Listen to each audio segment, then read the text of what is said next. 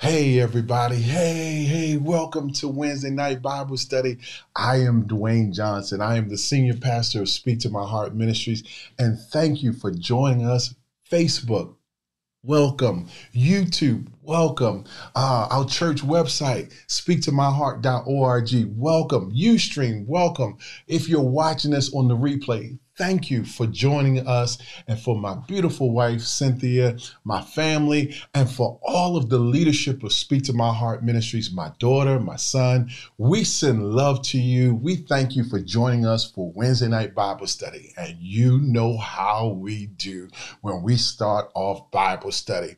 We drop in the chat box a prophetic statement that declares all is well. Whatever my lot thou hast taught me to say, it is well. So I need you to put that in the chat box right now. Don't care how your day's going. I don't care how your life is going. I don't care about your money. I don't care about just your body situation. I need you to declare all is well, or I am well. Put it in the chat box. 100 people right now. I want you to declare. I want the enemy to hear it. I want your family, your friends to know that all is well. Listen, guys, I'm jumping in here. I'm not teaching Bible study tonight. Oh, Sister DeBora Brown is bringing forth the word, and we're excited about this faithful, awesome, anointed, gifted, and talented woman of God who's getting ready to bring forth an awesome word. We're coming to you with a word, but guess what? Before that, the only reason I'm here tonight is because we have Family and Friends Day this Sunday, April 21st, 2024 at 10 a.m., 3903 West Belvedere Avenue. It's going down at the church, at our family. We want you to invite your family, your friends, your loved ones, your co-workers, your neighbors. I need every member of Speak to My Heart Ministries to bring 5 people. Say it, 5. You have the grace to bring 5 people to church. I need you to text them. I need you to call them. I need you to go pick them up, bring them to church. If they don't have a ride, I need you to go get them. We're going to have an awesome time. The praise and worship team, the music ministry, the choir. Oh, God, it's going to be awesome. The men, the women, the children, we have something special for you. And for the top 3 people who bring the most people to Family and Friends Day, we have a special gift for you on Sunday. It's going to blow your mind. I need you to be here. Something amazing is happening, and we're on the verge of something great. There's a breakthrough coming, and I need you to be there. Church has been off the charts lately. Bishop James Nelson Sr. preached the word. I hear the sound of abundance of rain. I'm still blessed by that word on Sunday, and I don't want you to miss what God is getting ready to do next for our Family and Friends Day this Sunday. It's going to be this Sunday, not February, but April 21st. I'm so excited at 10 a.m. Sunday, April 21st, 10 a.m. Be there or be square. We have a flyer. I want you to share it on social media. I want you to post it in the lunchroom at your job. I want you to text some family members and friends and coworkers and invite them to come and be a part of our Family and Friends Day celebration. Oh, we've got something in store for you, and every family that comes is going to get a family picture by our own Sister Renee Somerville.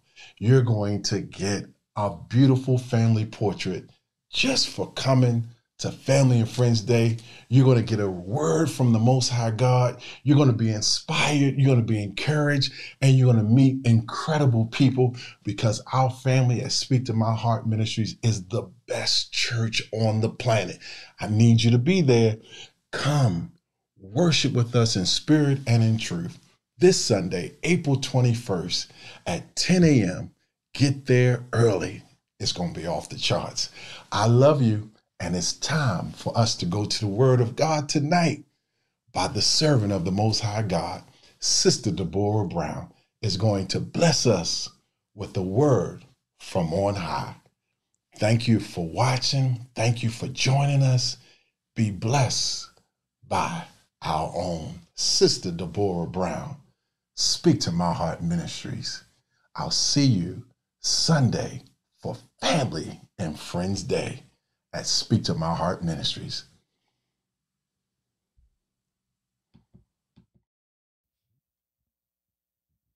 Good evening, Speak to My Heart Ministries and friends and those that are watching out there this evening. We welcome you to Speak to My Heart Ministries, where our pastors are Bishop Duane Johnson and First Lady Cynthia Johnson.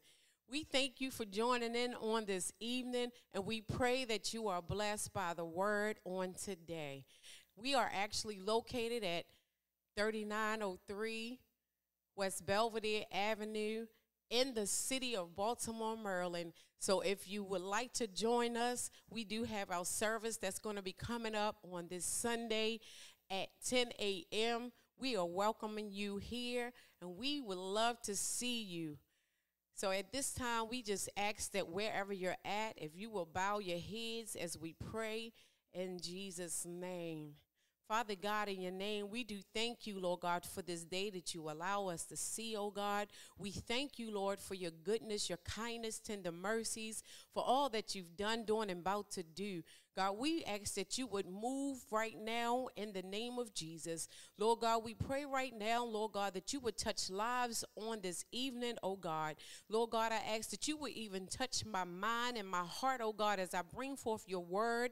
I pray that I be sensitive to your move, oh God, to your voice, oh God, to feed your people in the name of Jesus. I pray right now that self have no part in this, that you have your way, oh God. Bless those that are sick, oh God, those that are troubled in their minds, oh God. And Lord God, we just thank you because you are so good all the time, and there is none like you. We bless your name. We give you praise, oh God. We honor you and we adore you in Jesus' name.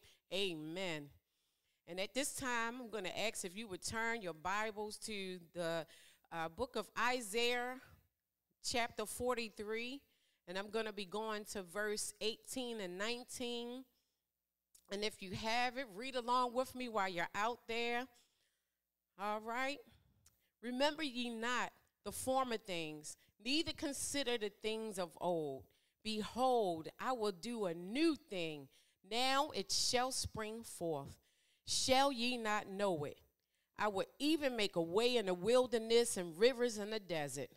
I just was reading this scripture for a while, and it blessed my heart. I was thinking about some things that a cousin of mine, of mine, we were on the phone. We were talking about some things that we had done when we were younger kids, as we would visit our grandmother's house when we were younger, and we were talking about going to the neighborhood. There was a family, they used to have all the goodies there, like the snowballs and the freezy cups. I think I'm saying that one right. It was the frozen cups or freezy cups or whatever way you say it. They had snacks. They had all the goodies. And when we would be at Grandma's house, she would give us the change to go there and to be able to get our snacks for the day. And it just summertime, it was just good when we was younger. We would be there and enjoying each other time. So we were reminiscing on that, and we were thinking about when we were young kids, how it was just fun times, and it was just something for us to just enjoy each other company, being there with family during the summer months, and going to like the pools. They were open, and we would just get in the water and have a great time. And then we said, wow, those were the days. So now we thinking about, as we are adults, we was like, those are days we can't bring back. But those are things that we were just looking back over. We can't be stuck in those days, because those are days when we were like little kids. And now that we are adults, there are some new things that we have to do. We can't just be as adults going back to the same places that we were going and when we were younger. So we had to come to a place where we had to graduate gradually and just do some different things. So one of the things I was looking at when I was reading the scripture, one of the things I had put in, and if you want to write this down, you can. I said to stop looking behind. Sometimes it's okay to look back and just reminisce on some things. But we sometimes, some things, depending on what it is, we don't want to get stuck there, because sometimes some of those things that may have occurred over our period of lives, there could have been some things that wasn't so great. And then when we get at the place where we come out of those things, that means we've been moving forward. It's like when we look back, we start getting in our feelings about some stuff. We start getting we start maybe having just this reflecting on the things that may have happened that may not have been so good. But we also come to a place where we can thank the Lord for bringing us from out of those places that we have been in. And again, not to say that all the places that we come from was bad, but number one, I just had to stop looking behind. And then number two, I had don't expect past victories to sustain us. And then you can write that down if you want to. And then on number three, I had don't allow past failures to paralyze us. Like I was just saying, sometimes we can allow the things that may have happened before to just numb us. And we just be stuck in a place where as though it's like, okay, I'm keep looking at things that happened in the 70s, and that's where I'm at, and that's where our mind will go sometimes. And it's not good to be in those places. So we have to be real careful when those things occur, when we're thinking about the stuff that happened from before, because it causes sometimes us to reflect on the bad things, and it can do some damage to our spirits. It can mess our mental health up, and it can cause all kind of issues. And so I just want to tell you again, if you're out there, you can put in you can write down here, or you can look at your family member or who's there and say, don't look back.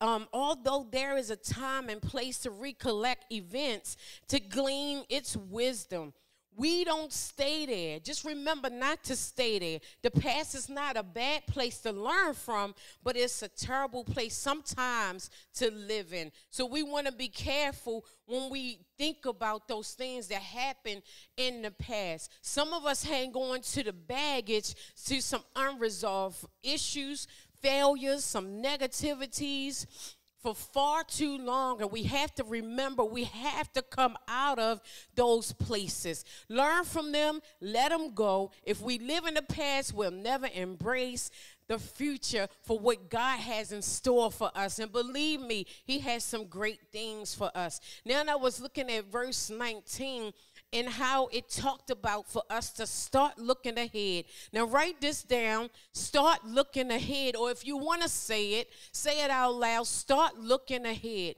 When we start looking ahead, we see God bring newness, and that's put that down as number one. We see God bring newness. And then number two, I want to tell you, you can put this down also, anticipate God do something great. Again, I'm going to repeat it. Anticipate God doing something great. While we look forward to the new things, remember not to make an idol out of the new. Just come when God is blessing us with those new things, and he is restoring us, renewing our minds, he's strengthening us. Just remember, when he brings us into the new areas, we got to remember to give him praise. Not come into it with a big head, not come into it forgetting that he blessed us with what he gave us. We have to remember to give him thanks. We have to be vigilant, not to have itching ears for new fads. We must be careful when God brings newness that we don't wander. That means that we need to stay focused. Amen? Amen. God is saying be careful when he brings us to newness, that we do not err. I was looking at that word. I pulled it up and I looked it up in the dictionary, and it means go astray, that we do not wander, that we do not forget that he brought us from a place where we were in that may not have been so good. Again, it's okay sometime to look back, but don't stay there. We got to continue to move ahead. Amen. And what God is saying is that I led you out of slavery. I saved you from a certain death, but being delivered from slavery and death is the destination. He said, I have something better and different for you, but it's going to require us to keep moving forward. Again, put that down. Keep moving forward. We got to keep our eyes on where God is bringing us, where he brought us from, where he's taking us at. That's where we need to be at this point. We got to just remember what he's done for us and where he's brought us out. You're looking for a new job, he'll open that door up. You feel like you've been there 10, 20, 30 years. Continue to pray. I mean, 10, 20, 30 years, it's a long time. But if we continue to trust God, when we look back over it, you like, God did this. He brought me out, and he brought me into this new thing. I was thinking about the song that we sing sometimes in praise and worship. It says, it's a new season. It's a new day. A fresh anointing is coming my way. It's a season of power and prosperity. It's a new season coming to me. So come on, let's continue to keep moving forward. Say that with me. Move forward. Let's continue to move forward. Amen. He says, I'm making a path in the wilderness, and he's refreshing us with streams of living waters. Amen. What that means is that he'll move some things out of our way, some things that it seemed like where it was too hard for us. He's going to start shifting and moving stuff out of our way. If we ever said, and we heard it before, if God don't do it, it's not going to get done. And that's what he does. He moves things out of our way. And that's the God that we serve. He's the God that moves things. He's the God that shifts things. Amen. And also, I was looking down here in this part where we also have to remember that we stay obedient. Amen. When he bless us and he bring us through the things that we have, where we have come from, and the things that we're placing before him, talking about not looking back, when he bring us through and he's doing those things in our lives, he is saying to be obedient. Remember those gifts. Remember the anointing that he has placed in our lives. Remember what he has done for us. Be obedient. Show up in the house of God. Show up. Amen. Come in the house with a praise. Remember that God did it. Remember that he said, I'll never leave you nor forsake you. Amen. Amen. So just anticipate God doing something great. He will remove the obstacles. God has a fresh start for us. That's exactly what he has. Amen. I also was thinking about this song that we used to sing some years ago. Said, I'm not going back. I'm moving ahead. I'm here to declare to you that my past is over in you. Amen. I forgot all of the words to it, but I know it talks about moving forward. All the songs that I sing, sometimes we forget the words, but that song, it just kind of stuck to me on this morning. All I kept hearing him say is he's moving us forward. And we just got to keep that in our mind, that God is moving us forward. Amen. Also, I just want to just talk for a minute. Let me just slow down. I felt like I was getting a little bit excited. Amen. I just was looking at something that I was thinking about, that it's time for us to let go. It's like we're moving in a whole new place. We in transition. And we know sometimes it's uncomfortable. Sometimes being in transition is uncomfortable, and it doesn't feel good sometimes. It's like, which way am I going? We know we placed those things before God. We made up in our minds that we're not going to move back. We are continuing to move forward because that's what God wants us to do. And it's uncomfortable sometimes. And it seems like we've been beaten and we're being pulled and we're being pushed. And it's like, what's going on, God?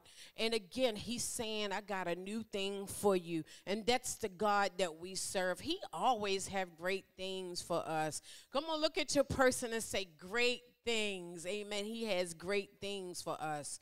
Amen. And like I said, I know it's uncomfortable.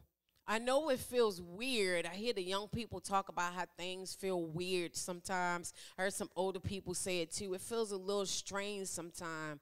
And I know you don't know what's coming next. I know you feel like you're losing out on a lot. But remember, you're gaining so much more. We're gaining so much more. I also had a look at I know this was going around like the social media sites. I'm sure a lot of people have seen this. There is this cartoon of a little girl and then the image of what's supposed to be Jesus Christ. And the little girl was holding this little teeny, I'm sure everybody's seen this. Saw this. Put in there once you recognize this story. So the little girl she's standing there and she's holding this little small bear, right? And the image of what's supposed to be Jesus, he's standing there like, I think he's kneeling over her. And he has this really big, huge bear that's almost as big as she is. And she has this bear, and it looks like it's been worn out, and it's old. And she's like holding it onto it, just holding it like, I don't want to give this up. Okay, and he's like with this really big thing that he has for her that's nice and is new. Like, he's like, trust me. And sometimes that's how we get. We get stuck in a place where it's like, I want to hold on to the old. But God is saying, I got something new for you. And what I have for you is bigger, it's better, and it's going to do you justice. Let go of that old and embrace the new. That's what he's saying. Amen. When he's moving us from an old place to a new place, do not remember the former things. Don't even ponder on the things of the past. He says, I'm about to do a new thing in you, and it will spring forth. When God is doing a new thing, he knows what he's doing. The question is, do we perceive it? If we are not aware that something new is coming, we would never make room for the new.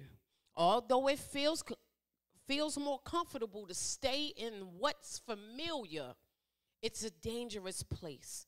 We'll be missing out on so much more of the beauty that God has for us. Forget the old, embrace the new.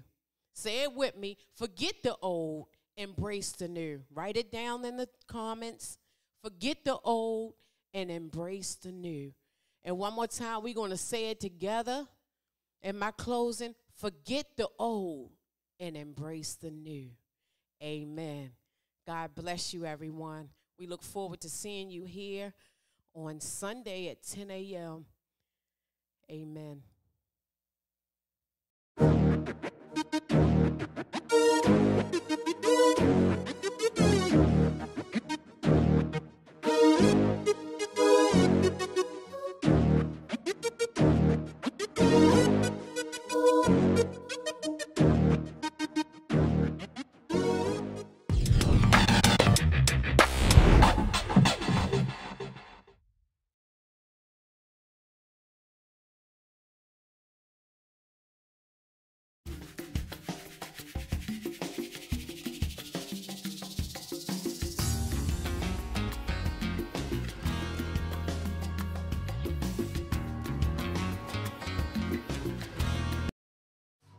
What you reach for is within your reach. And I want you to get on your tippy toes, because the stuff that used to be out of your reach, God have mercy. Oh God.